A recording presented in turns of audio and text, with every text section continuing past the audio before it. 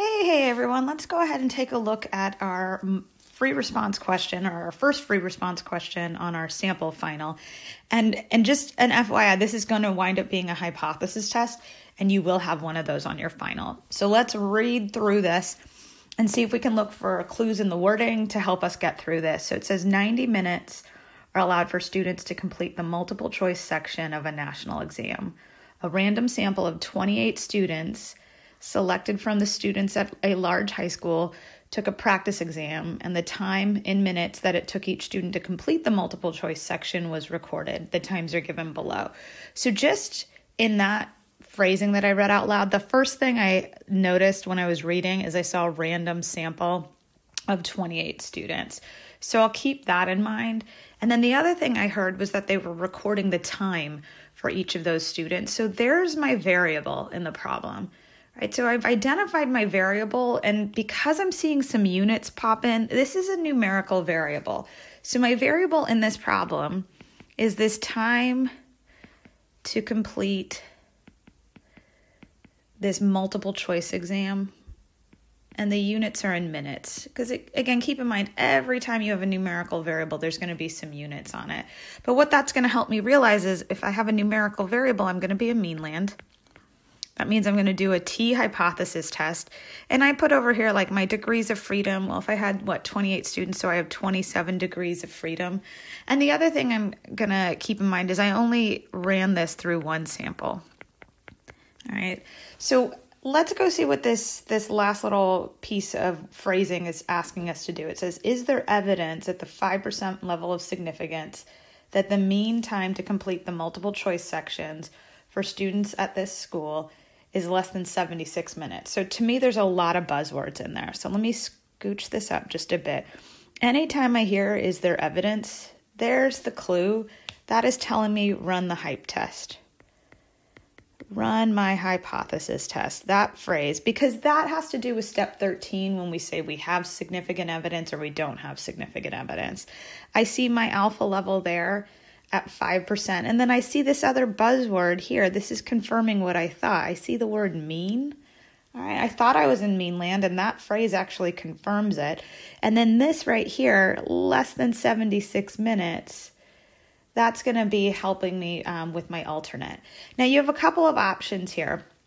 When I typically do these hypothesis tests, after I read through this, if I'm in meanland, I can go ahead and I can put this stuff into my calculator, like into L1, and run a t-test on it. Now, before I do that, I probably at least want to get through step 5 just to confirm that I've met my assumptions so that I continue with this problem. But a lot of times I like to do the technology piece sooner rather than later, just because it'll help me with my write-up. All right, but with that, let's start going through these steps. Now, we do have 13 steps. We're going to write that run that hypothesis test. The first one is to define a parameter. And so since I'm in meanland, I'm going to go with mu. This is going to be the true average time to complete the multiple choice section of this exam. So let me write that out.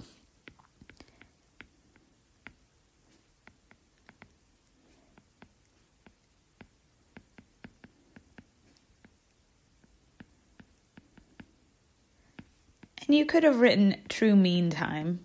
Average and mean are interchangeable. All right, so let's get our null and our alternate. Ho and ha kind of come together here. All right, so whatever letter you define in step 1, and in our case it was a mu, that needs to show up in steps 2 and 3. I'm going to erase my little highlighting, and let's make that happen. So I will have mu here. The null always has the equal sign. Now, I see this number of 76, so I'm going to assume mu is 76 with the alternate, where the burden of proof is, that we have less than 76. Now, if you want to go a little further and you want to write minutes, feel free. All right. Oops, let me write the word minutes. Now, my alpha level is 5%. All right, and let's go through my assumptions. All right, so the first assumption we have, regardless of if you're in mean land or proportion land, is did I have a random sample?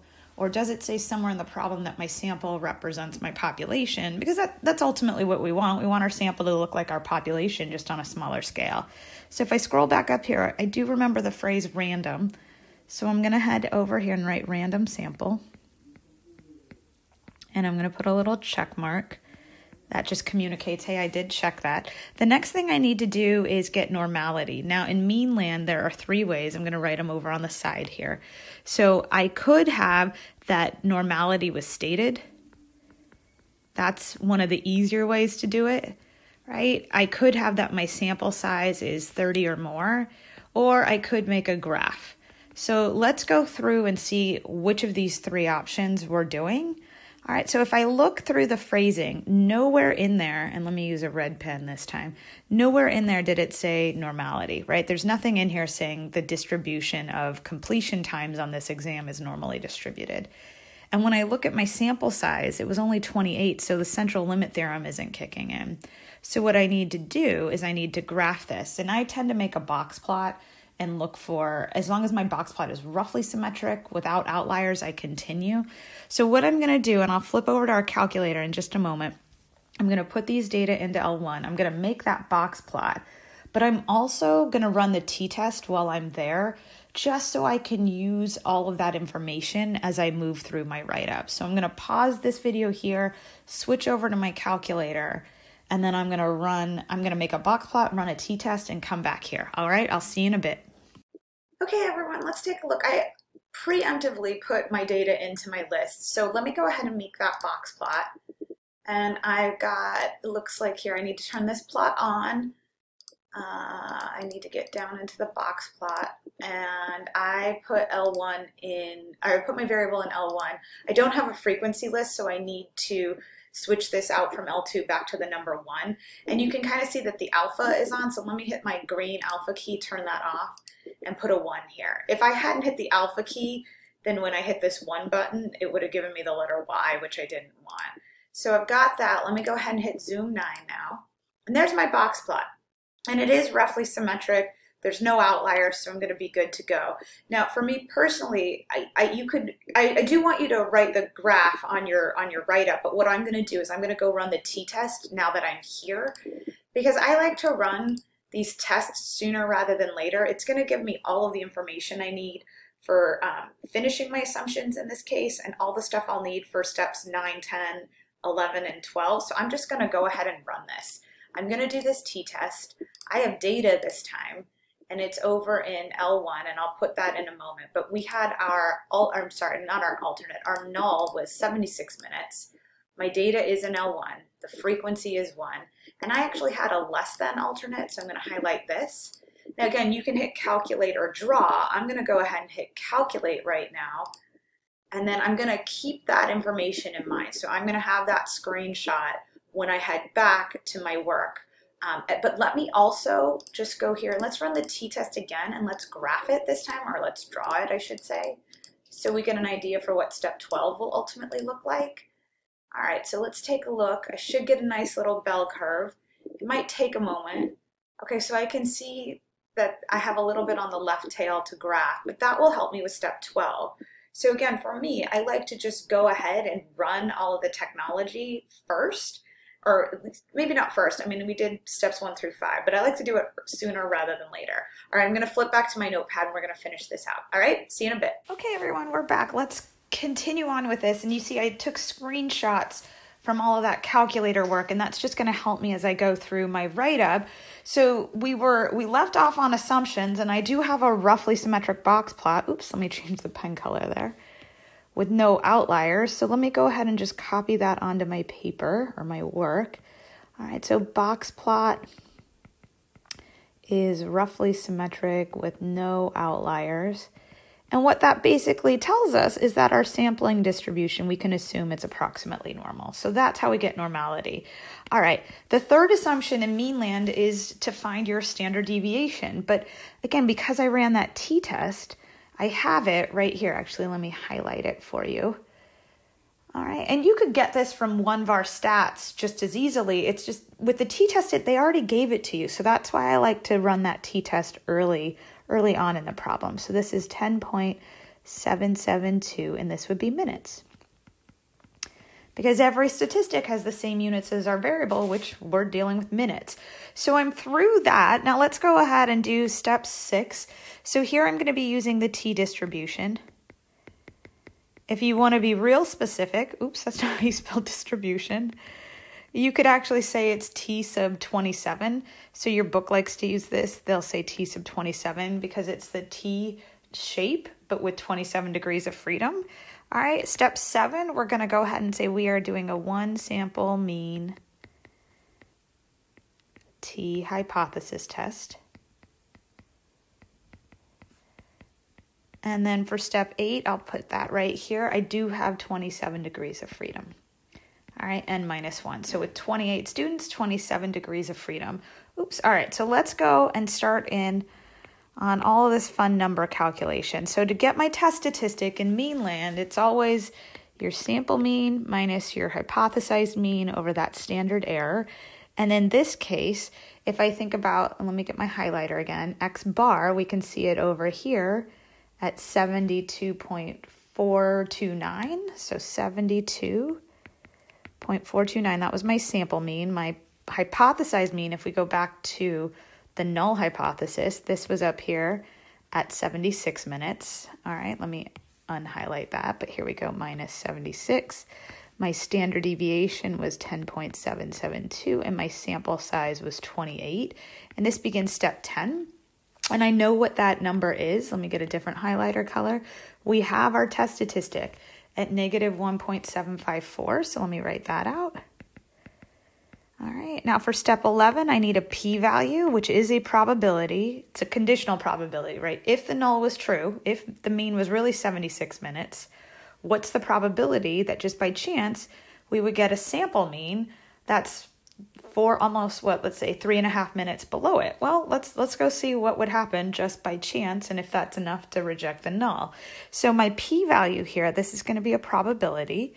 Now, because my alternate was a less than, I'm going to use a less than symbol in my probability statement. I'm going to have t less than negative 1.754.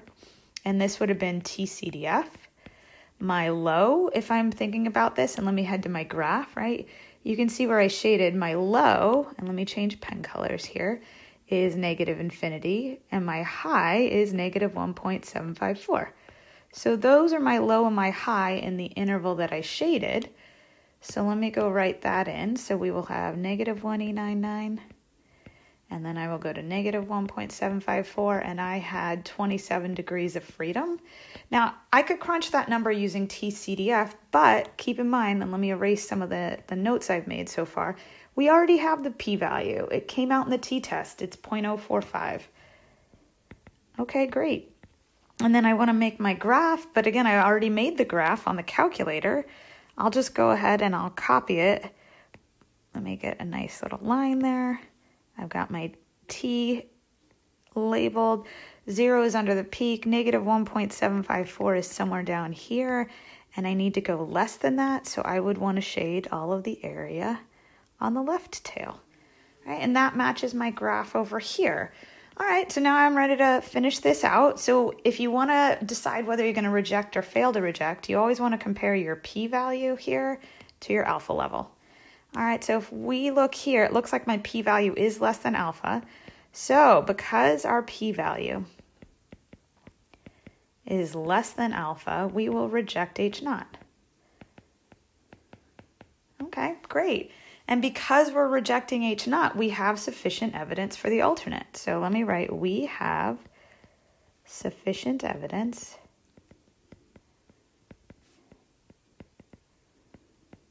that, and then let's look at what the alternate says.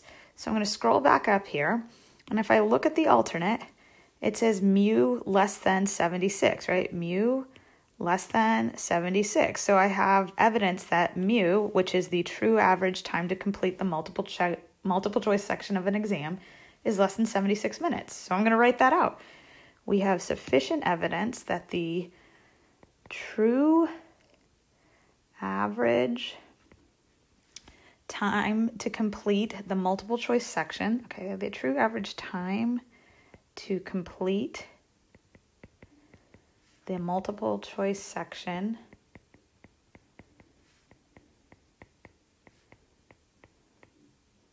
of an exam is less than 76 minutes. And there's my write-up. All right. right, let me go ahead and just shrink this a bit so we can see the whole thing at once. And just FYI, I'm going to put a little blurb here. Because you rejected the null, there is a possibility of a type 1 error. Anytime you reject the null, you might make a type 1 error, and anytime you fail to reject, it could possibly be a type 2.